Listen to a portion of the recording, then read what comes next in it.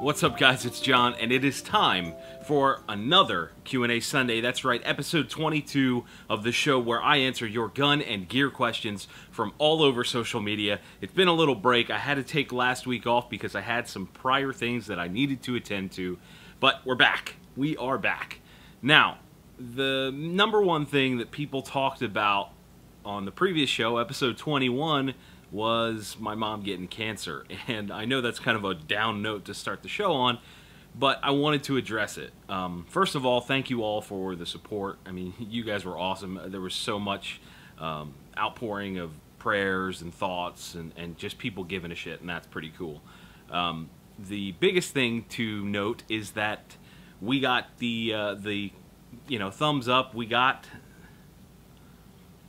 the biggest thing to note is that she got the notice that there is no need for continuing treatment. She's good to go. The surgery that she had helped, did what it was supposed to do, and she no longer, in this case, has cancer, and that's amazing. So thank you all for the support, guys. You know, it was a quick thing for us. I mean, it was literally less than a month from finding out to having the surgery to now getting the answer and knowing that it's good to go. So, thank you guys. That's pretty cool. I know. What's funny is my mom read the comments and she was pretty happy about it. You know, you guys have been awesome to me and now her. So, my family really appreciates it, for real. Okay, so jumping into the show, our first question this week is from Facebook user Josh Orodnik. I believe I got that right. That was a tough one. And he wanted to know my opinion on AR-15 triggers. You know, standard versus drop-in, single stage versus two-stage, CMC versus Geisley. He had a bunch of that going on in there. Now, I'll tell it to you this way. Triggers go with, much like the caliber, what you're trying to accomplish with that gun. If you want a long-range gun, you should probably look at a two-stage. If you're new to ARs, maybe look at a drop-in trigger. Or if you're just lazy like I am, or perhaps have an out-of-spec 80% lower and you need something to correct that trigger group, the 80% was a perfect solution for me. Now, as far as favorite brands, I love Geisley triggers. I really, really dig that CMC. You guys saw that review. If you haven't yet, go check that out. I put it out earlier this week. I haven't really had a chance to try anything like Hyperfire or American Triggers or anything like that. Elfman is also out there. I haven't had a chance to try those out. Those guys haven't contacted me. I don't have enough time in my schedule right now with all the reviews that I have on the plate to try and stuff them in right now. So that's, maybe next year we'll take a look at those, but right now the CMC and the Geisley are absolutely amazing. Obviously CMC is a drop-in unit, so that gives it a thumbs up. But the Geisley, in my book, is a tiny, tiny bit of a cleaner break. Both very, very good triggers, and you should look at them both very heavily.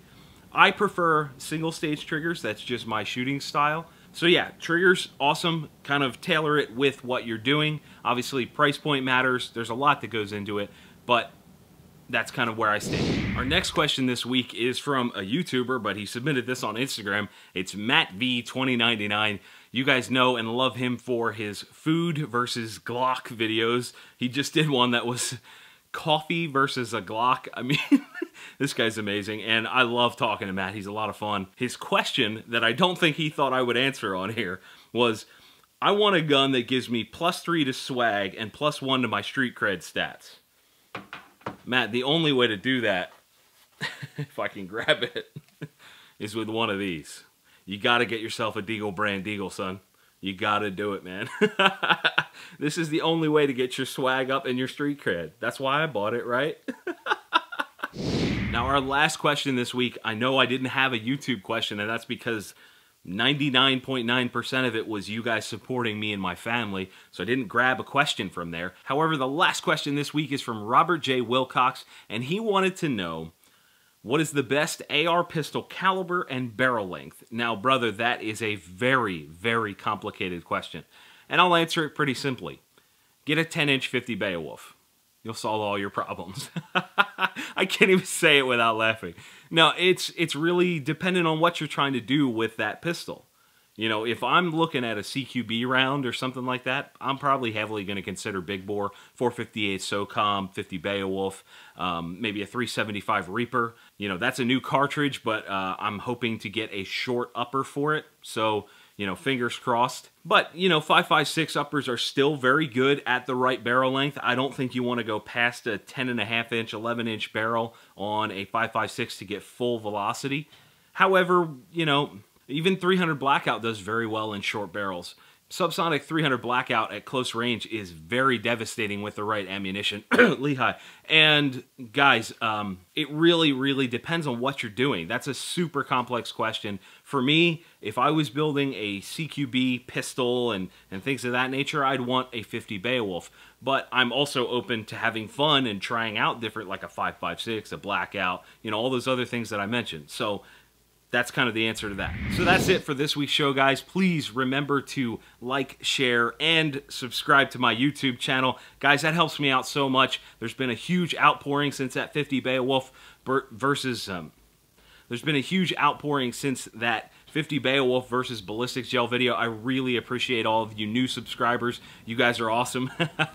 Definitely, if you're new to the channel, take a look around. There is a lot of good content. As always, guys, I appreciate y'all watching. We'll see you soon. Remember, guys, you can support the channel more by going to patreon.com/I'mWithChaos.